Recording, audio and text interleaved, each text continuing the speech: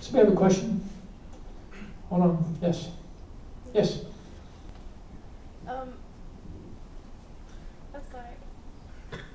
How does it feel to like know that your early bands that like mine and Threat and Fugazi have like influenced generations of people? Like even today, you can meet people who are like so in to those bands, like your earliest projects, and how does it feel to know that you've influenced like that many people that heavily? Do you all hear a question? I don't know how anything else would feel because it's just me, so I don't know what it's like to not have that. Do you see what I'm saying? So it's hard for me to say. People say, "What's it like? What's it like living in Washington?" I don't know. I lived there my entire life. It's like waking up. But what I can say is this: music kicked my ass. Like as a child, it was so clear to me from the very beginning. When I was a very little kid, I became obsessed with this song. I think it's called. Maybe someone correct me. I think it's called "Last Date" by Kramer.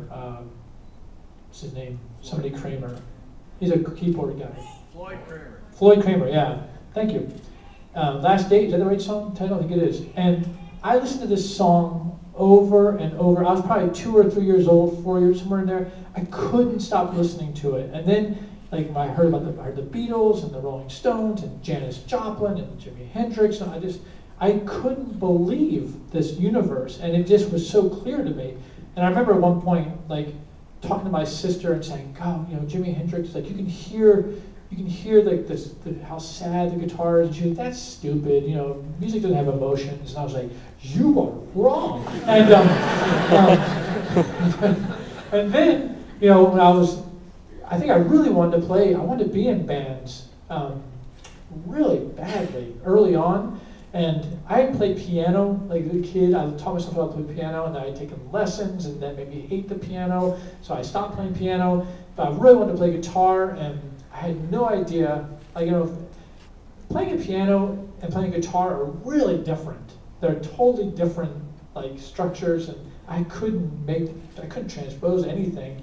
And my mother actually ended up hiring a neighborhood bully to teach me how to play guitar, which was really smart on her part because he stopped beating the shit out of me. And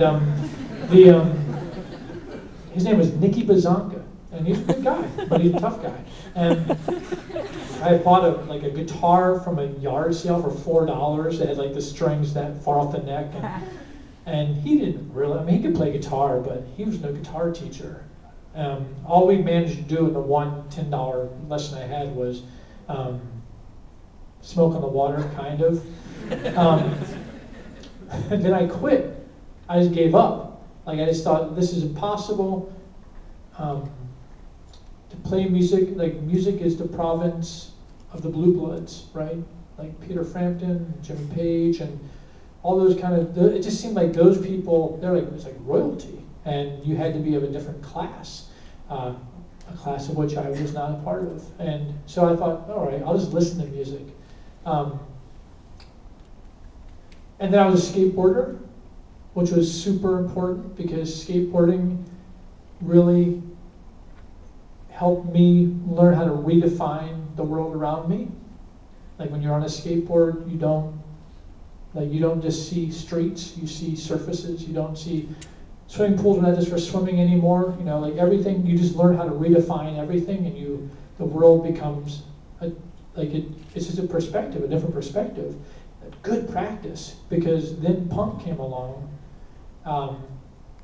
and that just blew my mind, because it was this moment where I thought, this I can do. This is not because it was simple, but because it was free.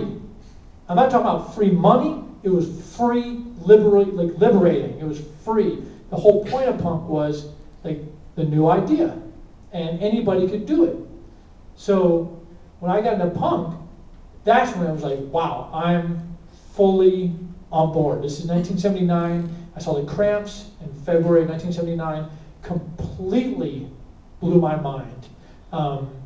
Most incredible show. And actually, I remember before the show, it was in this hall at Georgetown University, and I went to the bathroom, and I was taking a piss, and the drummer of the Cramps, right, Nick Knox, comes and takes a piss in the next urinal.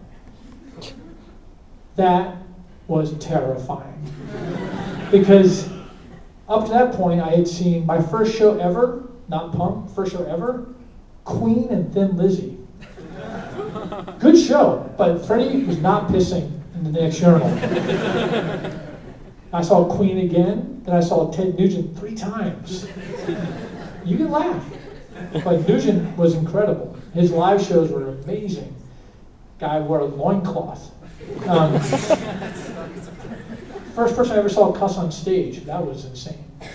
I saw Van Halen opening for Ted Nugent, one of their first tours. And I remember we got there and there was these kids holding a sheet. And on the sheet they spray painted Van Halen. And we're like, fuck you, Nugent kicks ass. But they actually were really, really, they were good.